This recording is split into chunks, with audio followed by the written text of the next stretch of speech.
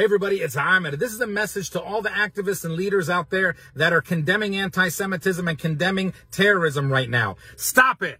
Stop. You are not helping, all right? You are playing their games. It's a distraction. We've been condemning anti-Semitism for 20, 30, 40 years. If they didn't believe us by now, stop it. Stop it. Just stop it. It doesn't help. Today they took out an ad in the New York Times saying that Gigi and Bella Hadid are in favor of a second Holocaust. Stop it. They're playing games. Don't condemn shit. We have a cross-sectional, intersectional movement that is winning, and they are scared and they are freaking out. So they're trying to distract you all. Stop it.